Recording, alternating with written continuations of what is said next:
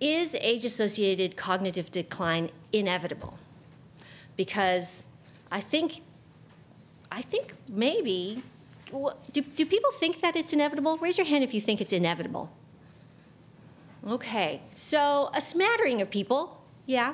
That's what I thought for a long time, even after I entered the field, at least in our current state of the art for medicine.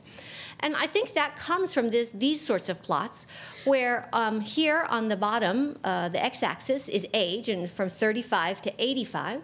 And then here is estimated memory change, and they're measuring two types of memory, episodic and semantic memory. You can see it looks like it's pretty much downhill from 35 onwards. So that's not good.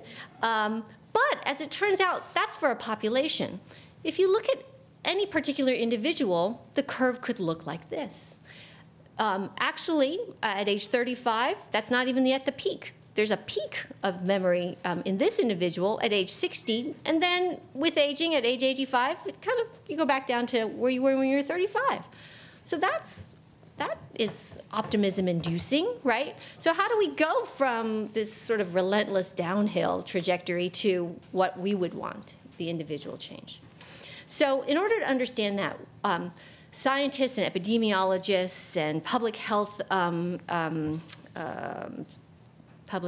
investigators for years have tried to understand what actually contributes to cognitive decline.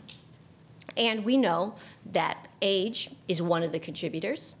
We also know that having less education from an epidemiological point of view makes it more likely that you'll have cognitive decline with age.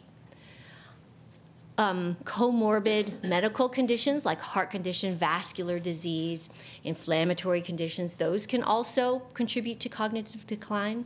A big one that's in the news a lot now is repetitive head injuries or concussions. And there's this idea of this thing called chronic traumatic encephalopathy now, which is still a little bit, I think it's true, but there's still a little bit of controversy around it.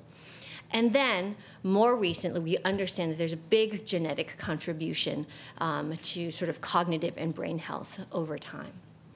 So then the natural follow-up question is, how can one increase the odds of successful cognitive aging? That's why you're all here, right? So I'm going to give you some good news. There are ways that we can enhance our likelihood of successful cognitive aging.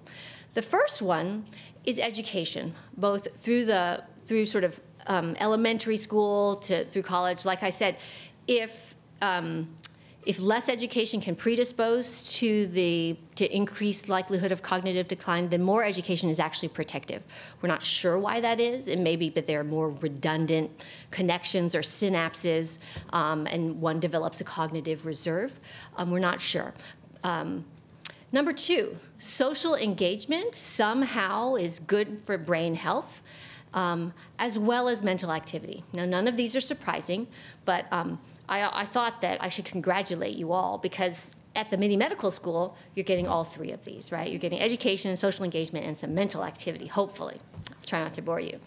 And minimizing stress is also good for brain health. So I'll tell you right now, there's no test at the end of this lecture, okay? So we can all relax. Other things that are good for brain health: good sleep. There's some secret sauce in sleep that helps to consolidate memories, to modulate sort of our brain circuits. So optimizing sleep is important. Moderation in food and alcohol. I never say, just eat a plant-based diet, because I think even though it's good for you, we got to live a little bit. And there are some studies that alcohol in moderation can actually be protective for brain health. Probably the most important thing on this list, though, and I'm going to make no bones about it, is physical exercise. If I could pick one of these things, I'd say go run marathons, or go do exercise every day. I really can't emphasize enough how important regular physical exercise is for brain health. And scientists have been trying for years to try and understand what it is about physical exercise that protects the brain. And there's some idea that exercise causes a neuroprotective chemical to be released into the brain. And there's actually a study that's based out of Stanford where they're in phase 1 or phase 2 trials now to activate the receptor for that brain chemical. But physical exercise, just do it naturally. Why take a pill when you can go out for a walk on Crissy Field, right? And then, of course, comes the question, are there any medicines that can improve brain health? And I'm going to tell you right now, my patients send me articles and links and questions about all kinds of these nutraceuticals that are on the market right now. And none of them are placebo-controlled trials. And what I usually say is, I can't recommend this. I worry that it's someone taking advantage of preying on our fears of losing brain health. If it's not super expensive and it's not harmful, I'm not going to stop you from taking it. But right now, there's nothing out there that I think is actually worth the money.